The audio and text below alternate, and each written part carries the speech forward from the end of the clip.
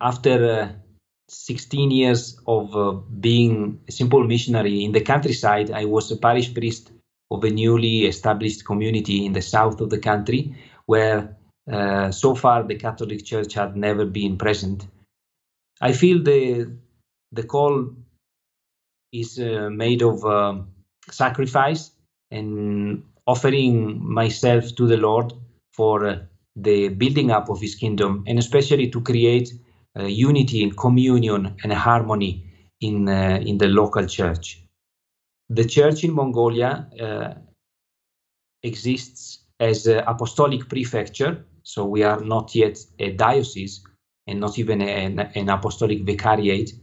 We are still a young church. Nevertheless, we need also to consider that most of the church forces, energies, are represented by foreign missionaries.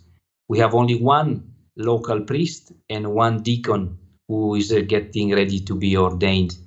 But most of the pastoral forces come from abroad, and it is important to create a sense of identity. We are a particular church in the universal church, and we do need to create communion and unity among the different missionaries and institutes that operate here.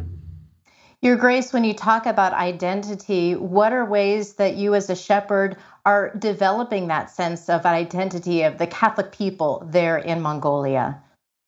Thank you for this question, which is very important and brings us to the core of our missionary call. Mongolia is a young country compared to the West. When I go back to Europe and I look around, I see mostly elderly people.